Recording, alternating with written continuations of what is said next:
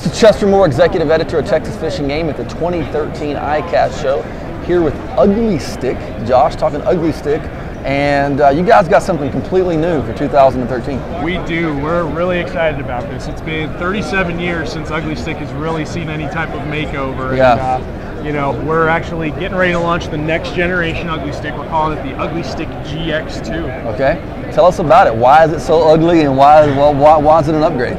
So, you know, one of the things we did with the Ugly Stik GX2 is we actually have a better balanced rod. Okay. So it's going to feel lighter in your hands. Yeah. A lot lighter compared to the current version of the Ugly Stik. We also improved the guides. We've got a one-piece stamped stainless steel guide. Nice. This is something that has been, you know, a long time coming. A lot of our consumers have said, hey, you know, help us out with the guides here, because I'm always getting these insert pop-outs. Yep. What can you guys do? And this is our answer to that. We're calling them Ugly Tough guides. It's unique to Ugly Stik now. So yeah, I like that, and that's a good upgrade. It's Ugly Stik is kind of a standard bearer, but it's kind of nice to have something new about it too. It is. It's real nice. You know, we made a lot of changes, but we still kept it, you know, kind of that traditional Ugly Stik.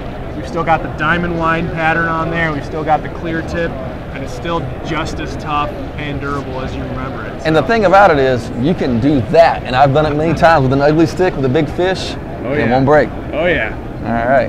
We appreciate your time, Josh. Yeah, no problem. Thanks. Thank you. Thanks for having us.